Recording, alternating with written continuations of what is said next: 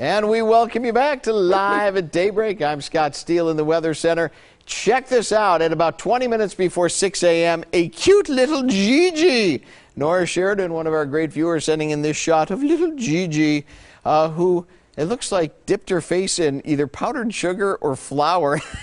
They're looking up, saying, can I have a treat?